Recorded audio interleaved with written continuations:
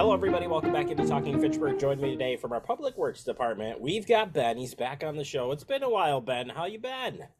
Good, good. It has been a little bit. It's been too long. That's okay. I think last time we got to work together, we were pushing some leaves around, and we being you, were pushing leaves around, but it was for the good of the cause there. And now we're going to be talking about waterway cleanups, the annual Waterway Cleanup Day scheduled for Saturday, April 15th.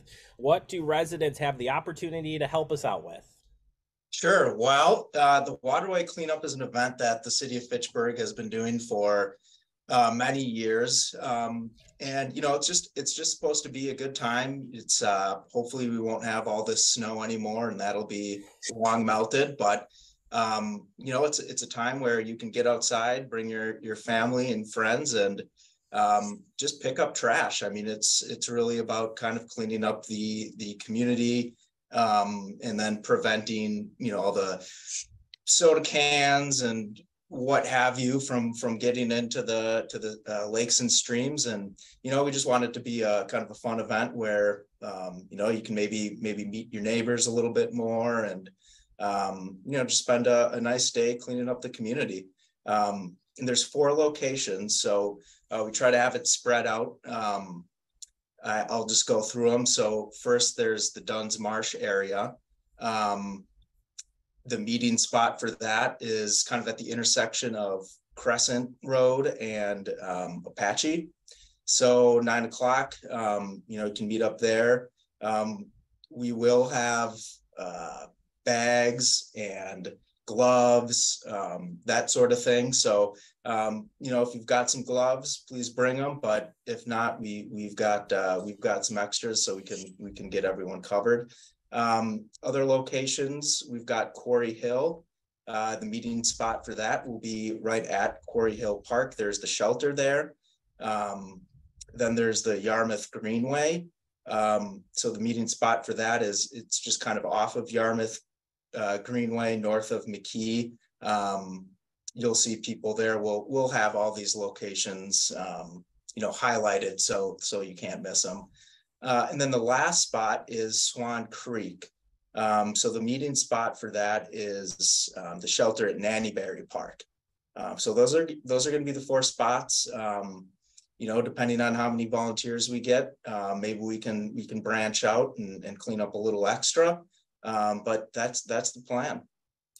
Ben, what are the waterways moving when they're not moving trash and stuff? What are they moving throughout, and when are they being used?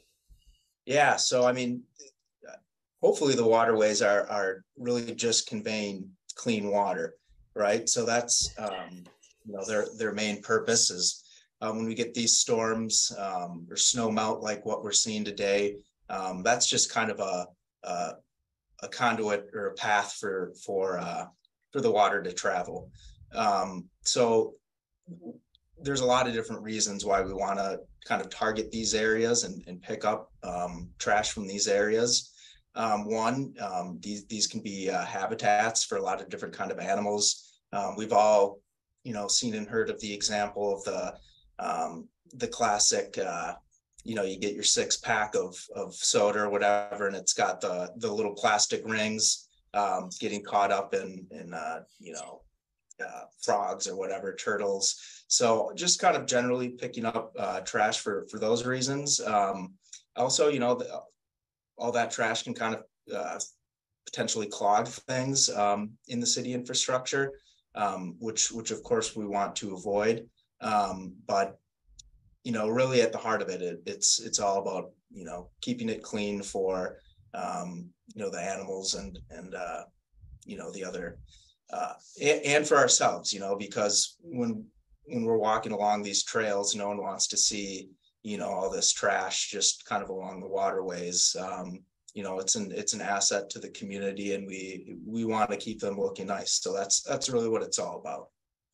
Same kind of question, but the waterways are really a catch from our stormwater. Is that a good way of saying it? And for folks maybe not familiar with stormwater, which probably is bringing in a lot of this material into it, where does the stormwater itself come from that gets to the waterways that ends up in the streams, rivers, and lakes? Well, that's a very good point, Jeremy, that you brought up there. You know, so all these waterways are really kind of the eventual landing point, if you will, for the runoff from our parking lots or roofs. It might go through a series of city storm sewer, down the road or whatever. But at some point, it's probably getting dumped out into a waterway, whether that's a branch of Swan Creek, Murphy Creek, Nine Springs Creek. There's multiple through the city. But since again, all the water is ending up there. So if you've got trash and stuff too, maybe it's not in the waterway now, but the water will carry pretty much everything to the waterway. So it really does kind of aggregate the trash and stuff. So things can certainly accumulate there as it's receiving runoff from potentially a very large area. Ben, what's the now? You're new to this, so I don't know if you know the answer to this question, but what have people told you that they've found in these waterways? Or maybe from your history in public works, maybe you've heard of some things, but I will save the example that I'm aware of some pretty large items that can move through these things. Yeah, in fact, there's a pretty wild picture from a few years ago that someone took of a tube TV, like a 36-inch tube TV. So all sorts of stuff like that. I mean, tires,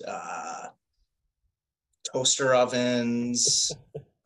Yeah, it can be it turns into this dumping ground, in some respects, but ultimately it's not what you think. It's not just cans and random garbage. It's a little bit of everything. And like you said, cleaning up, not only helping the waterways, but really helping the aquatic life there, the scenery, that sort of thing. You're doing a lot of things to prevent all of this stuff from going downriver, so to speak. Ultimately, safety is a factor in doing this. There are some cleanup guidelines online. You do want everybody to stay safe. That does help out with this. And how can they learn more about getting signed up and staying safe for this event? Yeah, so thanks for bringing that up. Safety is paramount, of course. So, if you don't have your own gloves, we will have some for people to use. You can go online. There's a web page on the city website. It's just under volunteer opportunities. And you can take a look at some of the guidelines. Depending on where you're picking up the trash, there could be some unruly terrain. So maybe you want some gloves or a walking stick or something. But it's totally up to you where people choose to clean up. So if there's somewhere where you maybe don't want to get into the waterway and you'd rather just kind of walk along the banks, I'm sure there's going to be plenty of stuff to pick up there too. All right, Ben, appreciate the information. Again, Ben, it's going to be a fun day, a helpful day, and hopefully a lot of people can come out and help us get this all cleaned up. Yeah, really looking forward to it. Thanks for having me on, Jeremy. Thank you, Ben, for your time as always, and we'll see you out there on the cleanup day. Yeah, will do. Take care.